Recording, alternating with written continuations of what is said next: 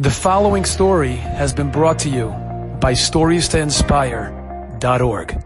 There's a story that was told by a chassid from Yerushalayim, Reb Nochem Rabinowitz, and he went into Yechidus with the Rebbe.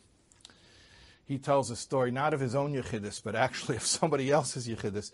He was waiting to go into a personal audience with the Rebbe, and he saw this guy waiting his turn, and the guy looked very troubled. And you could tell by looking at him that he was a wealthy man.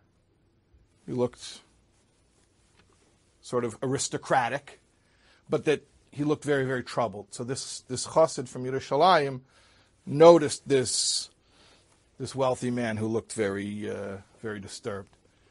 And he noticed him going into Yechidus, and he noticed him coming out. And when this gentleman, the wealthy man who looked very disturbed, came out of Yechidus, he looked completely elated. He had serenity. He looked like he didn't have a care in the world. So this Rabinowitz goes over to the fellow, and he says, "I'm sorry, I'm a stranger, so you don't have to tell me, but I saw you went in, you looked awful, and I see you coming out, and you look completely different." So this fellow explains that he had lost his son, and that he couldn't get over it. He was inconsolable. And he'd sought help and guidance and comfort from all sources, and nothing was really working. And somebody suggested him to go to the Lubavitcher Rebbe. And he went to the Rebbe, and the Rebbe said, "In theory, what if I were to tell you that, your son, he didn't die. He went to a foreign country where there's no way to communicate with him, but he's very comfortable and he's very happy there. As a father, would you be, obviously you would miss him, but would you be okay with that? Would you be happy for him?"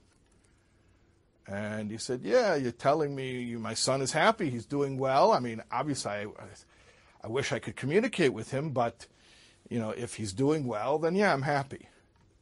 And the Rebbe said, "And now what if I told you that actually you can communicate with him, except it's only one direction. You can't hear from him, but he can hear from you. How? You can send him packages. You can send him care packages."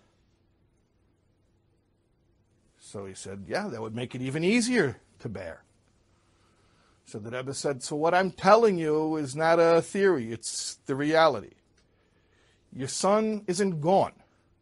He moved somewhere else, but he's okay, he's comfortable, he's well. And you can even send him packages. Every time you do a mitzvah in his honor, he's receiving benefit from that in heaven.